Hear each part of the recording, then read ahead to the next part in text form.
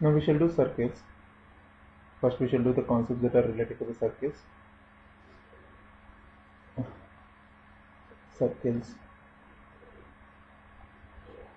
So the first thing we should know in circles is distance from center to any point of the circle is radius of the circle. Distance from center to any point on the circle is radius of the circle.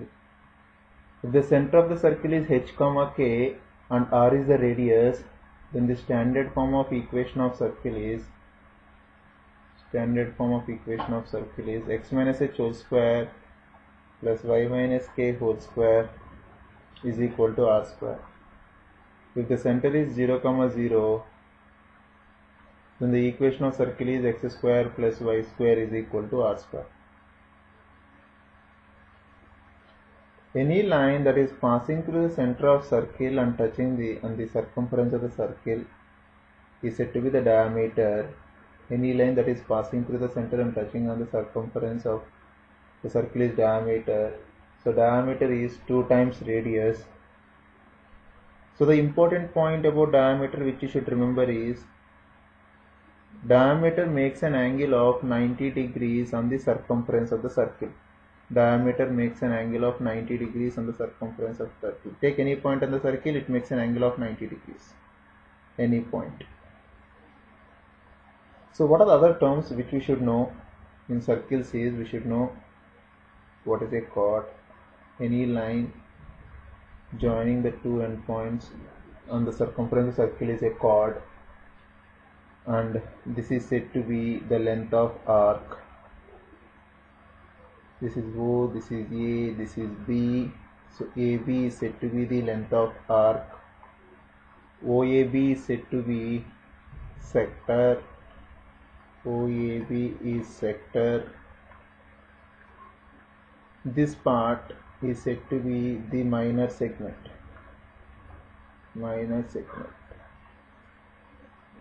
AB is said to be length of arc, which is a minor arc. This part is the major arc. This part. OAB is the sector of the circle. Now, what is the circumference of a circle? Circumference of a circle is, if r is the radius, then the circumference of circle is given by 2 pi r, and area of the circle is given by pi r square. If you need to find length of arc, if I know the central angle and if I know the radius, so length of arc is given by r into theta, if theta is in radians. If it is in degrees, then the length of arc is given by theta by 360 into 2 pi r, if theta is given in degrees. If we need to find area of the sector OAB is the sector which we need to find. So area of the sector is given by, if they give theta in radians, then the area of the sector is given by, if r is the radius of r square, theta is the area of the sector. If theta is in degrees, then theta by 360 into pi r square is the area of the sector if theta is in degrees. This is the formula when theta is in radians. I should use this formula when theta is in degrees. So next thing is, if I need to find the segment, generally minor segment, if I need to find area of the minor segment, it is given by, suppose if I need to find this area, it is given by area of the sector OAB minus area of triangle OAB will give me the area of the segment. Area of the triangle OAB will give me the area of the segment, minor segment.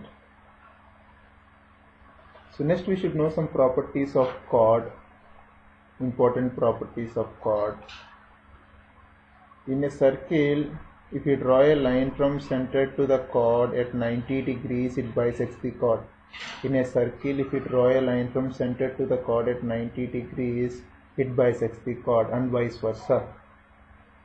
So the next important property related to the chord is, if a chord makes an angle of theta on the circumference of the circle, it makes an angle of 2 theta at the center of the circle. If an chord makes an angle of theta on the circumference of the circle, it makes an angle of 2 theta on the center of the circle.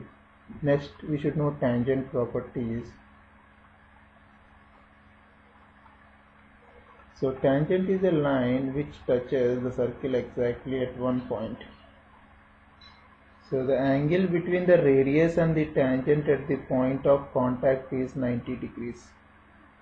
The last property which you should know so that you can solve any question that is related to exam is tangents drawn from the two tangents drawn from the same point to the circle are equal in length. Means OA should be equal to the OB. And since this is radius, if this is the center, this is also 90, this is also 90, and if we try to let it be P, so this angle is also equal to this because these two triangles are congruent. So length of the tangents drawn from an external point to the circle are equal in length. So go through all these concepts. If you know these concepts, you'll be able to solve any question. And you should have all these concepts in your mind.